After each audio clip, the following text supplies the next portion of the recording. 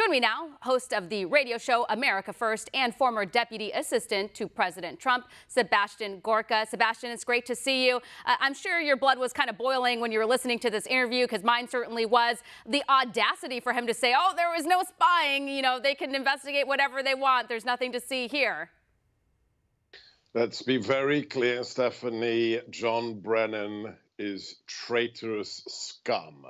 This is a man who, before he was hired by the CIA, admitted in a polygraph lie detector test that he voted for Gus Hall, the Communist Party candidate for president.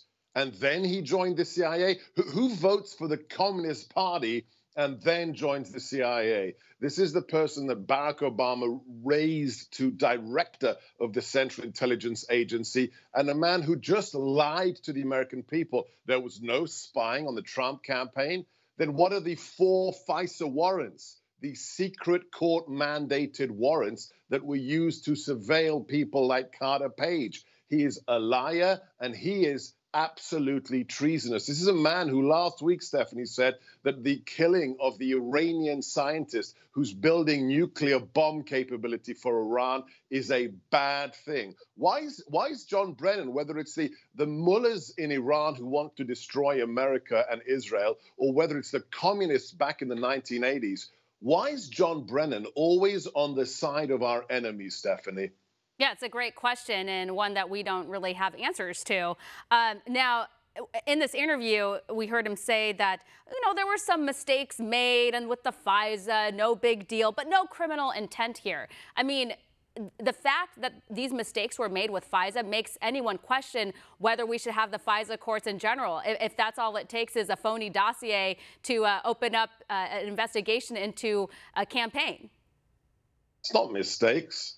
We have the DOJ memoranda of the meeting in the Oval Office with President Barack Hussein Obama, and Vice President Biden, who says on the record, use the Logan Act to get Flynn. That's how we get him. What do you mean mistakes, John Brennan? We now know, because somebody's copped a plea deal. We have a DOJ lawyer who admitted he got a document from the CIA saying, Carter Page is one of us. He's a good guy. He's an asset. He's a friend of the CIA. And that lawyer literally, like whiteout in the old days, he changed the meaning of the document to mean the reverse, to say that he's a bad guy and he could be a Russian asset. That's not a mistake. That's not an oversight. That is a felony. And the idea that Brennan is walking around a free man, that Kamey, Stroke, McCabe are analysts, quote unquote, on the mainstream media, every single one of them should be charged with felonies. And it is one of the most egregious failures of the Trump administration that William Barr and John Durham have done absolutely bloody nothing. They might as well be swamp creatures themselves, Stephanie. So it sounds like you're not really optimistic about this investigation going on into 2021. I mean, I would say a day late and a dollar short. If it wasn't done over these years, then how would we expect anything would be done in the next coming years? What we're talking about, let's be clear, in 2015 and maybe back to 2014, is we had the Obama administration, for the first time ever since the National Security Act of 1947, use the CIA, the NSA, and the FBI to illegally spy on a presidential campaign for political purposes. We know that to be true.